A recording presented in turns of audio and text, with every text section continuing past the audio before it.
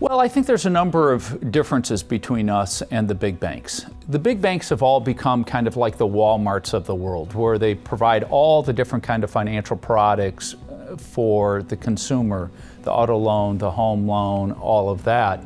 However, they lose their personal touch, and it's very hard for them to provide high-end service or high-end quality, particularly when it comes to certain financial products like we offer for the business community. If you're small, medium size, or even a big business, you're not the same as a consumer looking for a mortgage loan or an auto loan.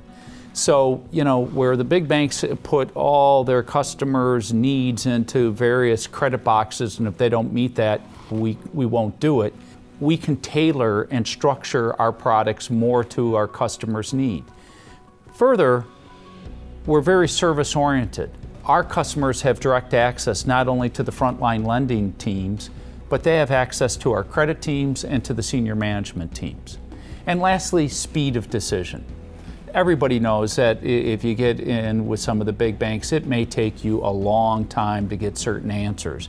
In many cases, you'll get the no answer instead of a no answer, no response.